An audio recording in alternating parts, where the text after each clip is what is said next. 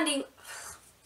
Hello everyone, today we're talking about the book Bonding Audrey by Sophie Kinsella. I love this book. It's about a girl, she has anxiety. So it kind of deals with the mental illness, but this is what I loved about this book, that even though it dealt with the mental illness, I didn't feel like it was as serious as other books deal with mental illness. Like, I mean, it still took the serious side of it, so it didn't just like fluff it over and make it look not like that big of a deal.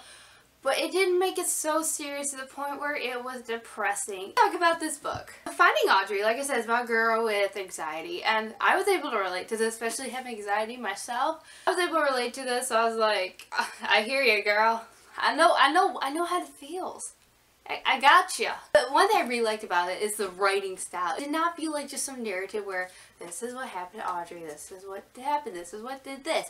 It didn't just feel like a narrative. Like the character Audrey was telling you this. Like you'd see like these lines and all of a sudden she'll insert like her own little thoughts like, yeah, my mother lives for the Daily Mail. Just like these funny little things that just made you laugh. Especially I liked how therapist made her do like this video screen thing to try and get her to make eye contact with people, and I liked how certain parts of the books you get like the script of what's going on. I felt like that really added a new characteristic to the book. That's something that's new and it's interesting. I just liked how this book was, and it's really short too, which I really love too, because I don't know, I'm not a big contemporary reader. Lately I've actually been in this huge contemporary mood. Like, I just want to read contemporary. So it's nice though having this be really short, because sometimes with contemporary and they're too long, you just can't get bored with it. This, I didn't get bored with it. It was the perfect size and I just loved it. Okay, when I first started this book, we keep hearing this thing goes that something happened to Audrey, something happened with these girls, that's why she had to leave school. And at first, I thought the author was just building up. Like, I loved how the author just built up. She wasn't just coming out and telling you this is what happened, this is why. But I was kind of disappointed because we never found out exactly why. Like, I mean, we were able to piece together bits and pieces of what happened. Like, I'm guessing she was bullied. But it never came out, like, what the full extent of the event was, which I was really disappointed about because I really wanted to know what really took place. But then again, if this is taken from Audrey's perspective, she might not want to go relive that, so we might just not know it. I feel like she should have at least opened up a little bit more about what this event was about, especially when she was meeting the girl who totally lied and said, oh, I want to say sorry because I felt bad about it. No, you just wanted a good conscience. Think you did something when you really didn't. I give this book a 5 stars on Goodreads, which is the first in a while. Like, I've been going through this reading slump where, you know, you read stuff, it's just nothing. It's like sticking out as, oh my god, this is great. I gave this book 5 stars because it was fantastic and I loved it. I love her relationship with Linus, especially when he starts trying to help her and daring her to go do stuff. Like, I felt like this really, her being with Linus was probably one of the best things that could be, because Linus helped her, he understood her, so she was able to open up more.